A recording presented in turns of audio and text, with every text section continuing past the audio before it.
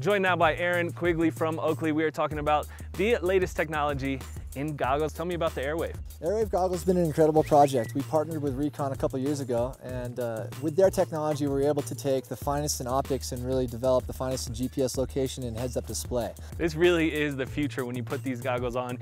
What are you seeing in the display? What does it give you? You really have a ton of options that you can check out. You can literally see text messages from your friends. You can see the trail map on just about 95% of all the mountains within the United States. You can see your speed, temperature, number of rotations, vertical feet you've dropped. Tell me about the controls that you have there on your wrist. Yeah, you have a simple control here on the wrist that allows you to navigate throughout the entire goggle. You have the heads-up display, which shows all the menu options, so you just kind of surf through the display.